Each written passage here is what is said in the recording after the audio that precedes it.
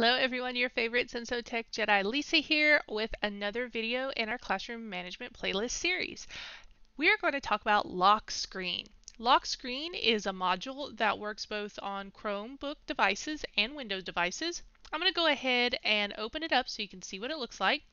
Here you have the ability to lock that remote device so they cannot use it. They can't open any windows, they can't type on any keyboard. It's a really great way to refocus attention if needed, or lock those devices if you're given instructions, especially if you use us in conjunction with like a Teams or a Google Meet so that you can see their faces and you're using us to see their dashboards, not dashboards. Wow, I was like, that's not the word I'm looking for. Their desktops, so you can see their desktops.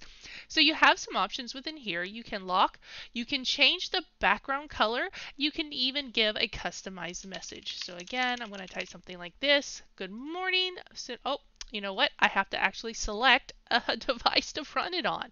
There we go. It's going to go out and boom.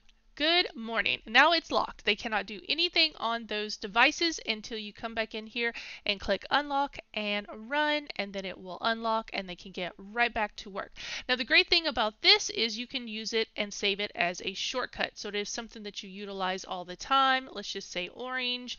Let's just make it say hello. Save it as a shortcut. Right here, give it a name, hello, and you can save it either an icon like I told you how to do earlier, or you can save it as a shortcut. So when you're ready to go and you select those devices, you have your nice little shortcut ready. You go ahead and punch it, goes out, you don't have to do anything, you are ready to rock and roll.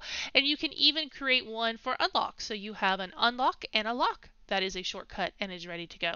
This is a nice and short one. That's lock screen. I'll see you in the next one.